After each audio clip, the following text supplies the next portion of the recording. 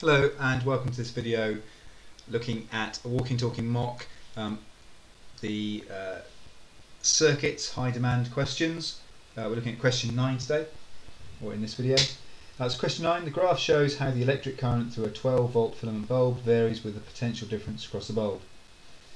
Okay, yep, that looks how I'd expect. Remember, for a filament bulb we're expecting a graph that sort of does that, a VI relationship.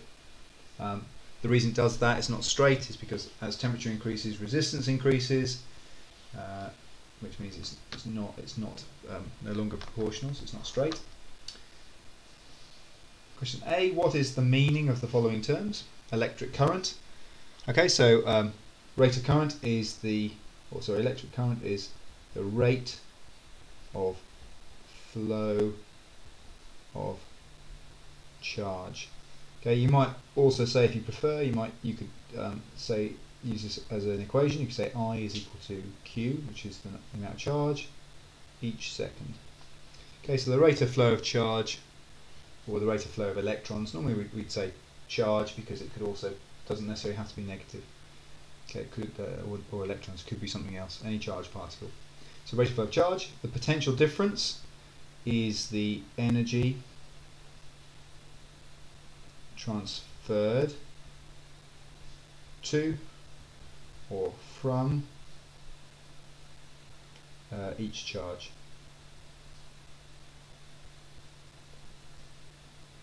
Okay, so the energy transferred to or from each charge. Yeah, there's a nice straightforward one there. Just thinking you may work done divided by Q. You may have come across that equation there. So potential difference is work done divided by, which is energy, divided by Q, which is charge. Question B. Lots of lines here, so this could be a slightly more interesting question. The resistance of the metal filament inside the bulb increases as the potential difference across the bulb increases. Explain why. So it's an explain question, so I need to use maths. You need to use my science, sorry, and to explain why. So we have 3 marks. 1, 2, 3. So after 3 separate statements. So as the potential difference increases, why does the resistance increase? So first of all, as PD increases, current increases, and electrons move faster. Okay, so the current increases. Next, as current increases, temperature of filament increases. Okay, this means that ions inside, so the positive ions, remember inside the wire you've got these free electrons dotted around all over the place, and you've got the positive ions, which is the nucleus of those metals. So they'll start vibrating. Ions vibrate more. As the ions vibrate more, there are so as ions vibrate more collisions with electrons. Okay, so there's more collisions with the electrons, which means ultimately that the resistance increases. Use data. Okay, so use data, that's a command word, use. So I have to use data from the graph to calculate, another command word, the rate at which the filament bulb transfers energy. The rate at which the filament bulb transfers energy. Now that's a fancy way of saying the power. The rate of transfer of energy is power, when the potential difference across the bulb is 6 volts. Show clearly how you work out your answer. Okay, so I'm going to have to work out the power.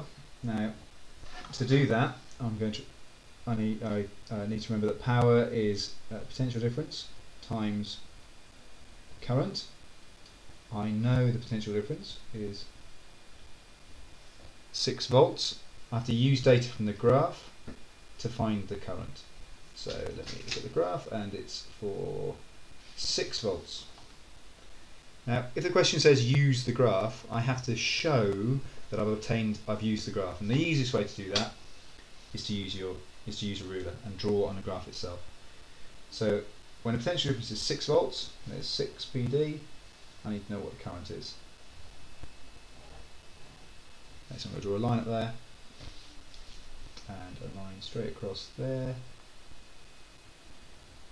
like that. But I want to demonstrate that I've used the graph, because I need to get that. If I don't use the graph, if the examiner doesn't think I've used the graph, then I can't get credit for it. Even if I write down the wrong answer here, I should still get some credit for it. Right, I need to know how big each of these cells are. So there's 1, 2, 3, 4, 5, 6, 7, 8, 9, 10. So 10 squares. 10 squares equals 0.5 amps. So 1 square is 0.05 amps, or 2 squares is 0.1 amps. And that should hopefully help me work this out. So there's 1, 2, 3, 4. So that's going to be 1.1, 1.2, 1.3. 1.3, and let me just check. Actually 1.4, yeah. Okay, so that's 1.3 amps. So I'm going to pop that in here. Minus 1.3 amps.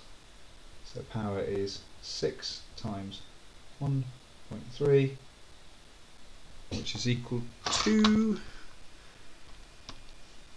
6 times 1.3 equals